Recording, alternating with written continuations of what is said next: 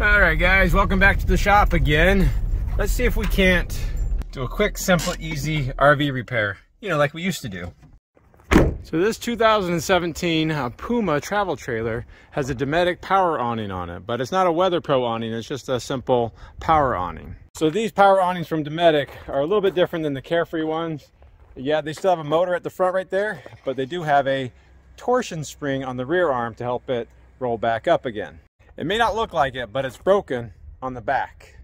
The owner of this travel trailer clipped the end of his awning on something as they were driving.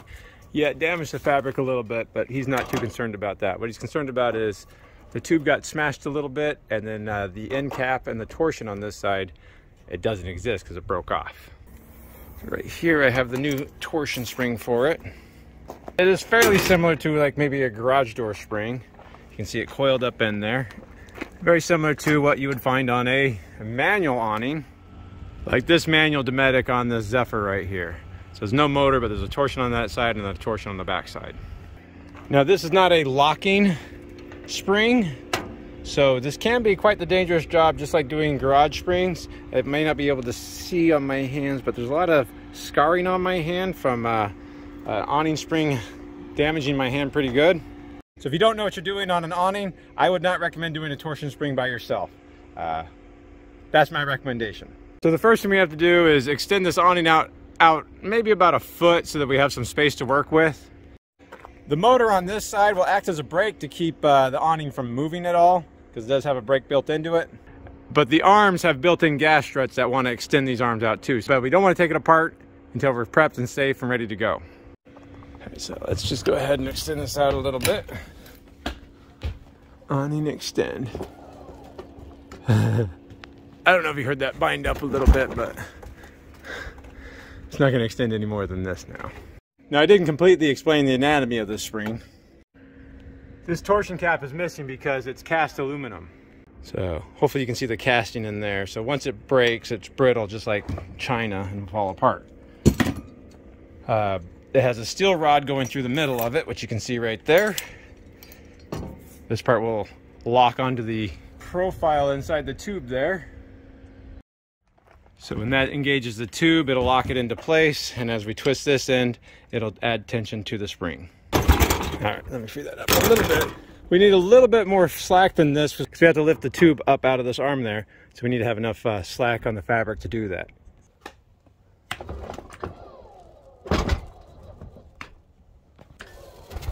All right, that should be more than enough.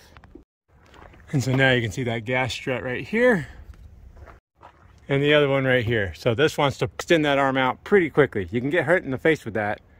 Did do that to my friend once. So you don't want to take anything apart yet until you get the arm strapped down. Now the front one, we don't really have to worry about because it's attached to the motor.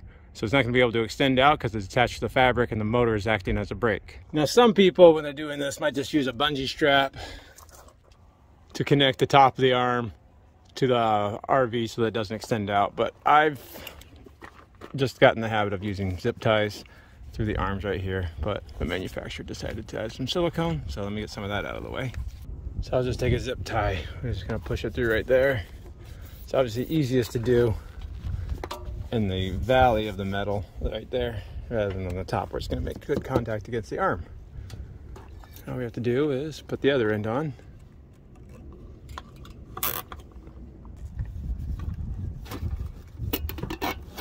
I won't just trust one set of zip ties, so I'll add like 3 more sets or 2 more sets, right? Now, while I might agree with you that this looks a little bit questionable as far as the effectiveness of it, what I can tell you is this.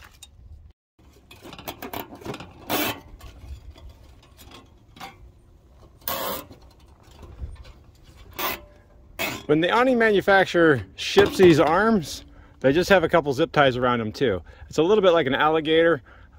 It's hard to collapse it, but it's kind of like an alligator's mouth. It doesn't take a lot of pressure to keep it closed. I hope that makes sense. We don't have to fight a lot of pressure keeping it from opening. We just don't want to let it open. Now, even though we aren't taking the other side off, there's a little trick you can do on this side too. Is you can just put a little bar clamp on the fabric against the tube, and now the fabric can't unroll either, so the tube can't unroll. So if you are going to take both sides off, that's another way you can do that.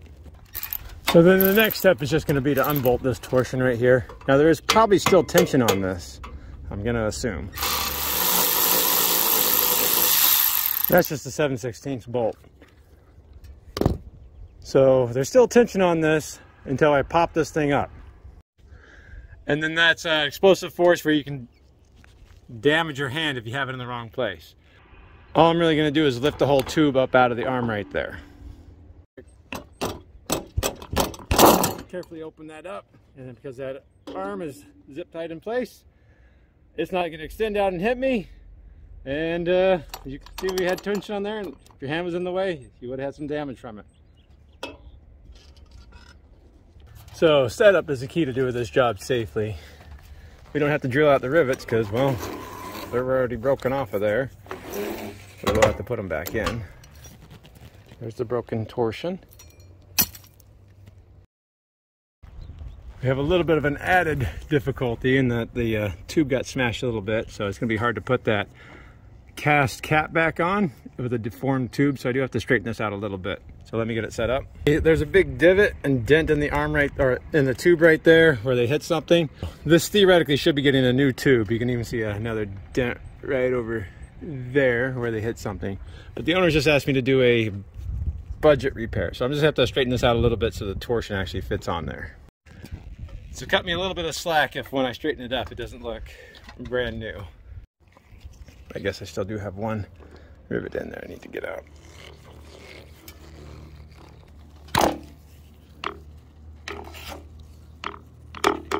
Ha. Nailed it. I'm amazed I still haven't lost this pair yet. Now because I have my clamp here, I might as well just try to use it to squeeze it and straighten it all out. Let's see how we do. We're looking pretty good. That's pretty round. I think we're good at that. I'll put my clamp back on the tube right there to keep it from failing in case the motor fails. So we just have to put this back on. Now, we have the fabric insert on that rail and that one right there. So this is where the awning strap's supposed to go. Even though this is a power awning, they still do want that slot to be accessible for different accessories to put in, like light strips, tie downs, or even of course additional awning or additional fabrics like screen fabrics. So we want to make sure that slot right there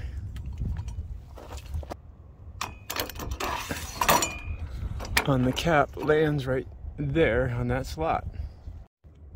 Now we just need to rivet it. I'm just going to use some pretty standard 3/16 blind rivets. These are probably 1/2 inch long. I don't need that many, but you never know how many I'll drop.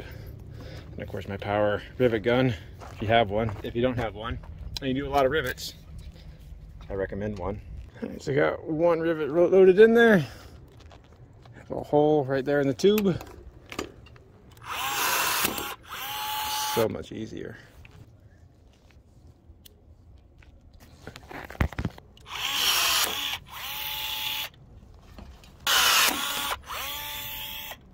All right, so this awning is about 16 feet. So we're gonna add about 8 winds to this torsion in the up or closed position. So we'll need to go to my special tools and get my locking oil filter pliers. Now this is the most dangerous part of doing this job. Now, the other stuff was kind of dangerous, but this is the most dangerous because we're gonna add tension to this. On this end cap right here on this torsion, there's a couple grooves. They're gonna fit in the profile of this extrusion of the arm. So it's usually best to kind of just put it into place first and slide it down. That way when we put our locking pliers on, the pliers won't be in the way of the arm when we try to slide it down, which is dangerous when there's tension on there, because this is the part that wants to swing around and hit you. All right, so what we're gonna do is add tension to the torsion here. We're gonna do about 8 turns, and we're gonna go away from the top of the coach. That's how I remember it. So not counterclockwise, not clockwise, because depends on which side you're on. It doesn't make any sense. So I just say away from the top. So what we're gonna do is lift this up. 1, 2, 3, 4, 8. Now we can just slide it into place. Okay, just to put the bolt back on.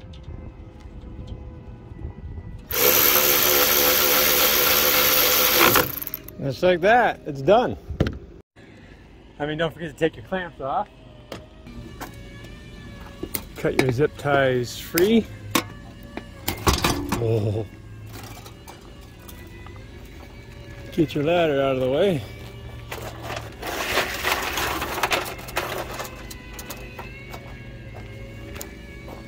Let's go ahead and roll it up first.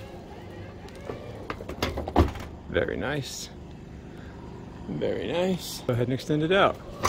Now if we do roll it up the wrong way, we actually want to extend very easily and very difficult to roll up because that little motor, as in the tube right there, is not strong enough to add tension to the torsion on that side. I think now you can appreciate the big dent that's in that tube. That's why we did a budget repair on this one. That's all I was asked to do, and we're just trying to help. Let's go ahead and retract the awning. And of course, for whatever reason, these power awnings, none of them in the heat like to work as far as rolling up or multiple extensions and retractions. It's almost like the little motors just aren't quite strong enough.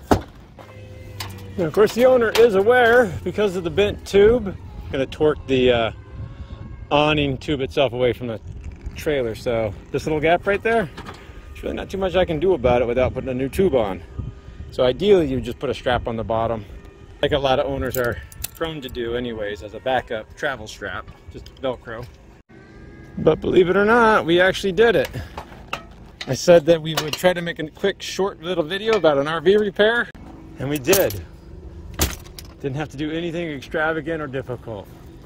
So that was replacing the rear torsion on a Dometic power awning on this 2017 Puma travel trailer. It's nice when it's easy. Bye. Alright, I forgot one thing. Put some clear silicone on. Factory shouldn't have sealed the arm right there. But if I leave a gap right there, that's a place for water to get in. So I have to seal it back up. A little bit.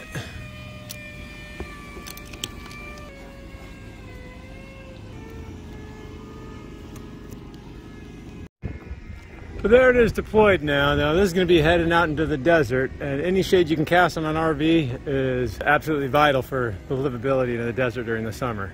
The motor is on that side, the power runs through the arm on this side. You can see it goes down through here, all the way into the sidewall right there. Yeah, I bet they'll be happy to have a functioning awning when they're going to be living in this for the next few months.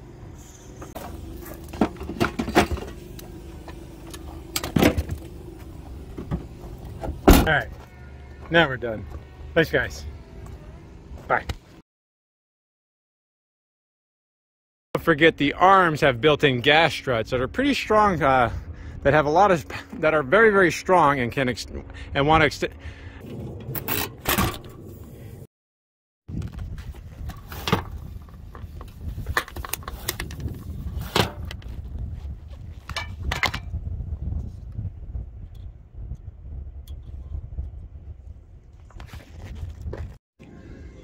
Now,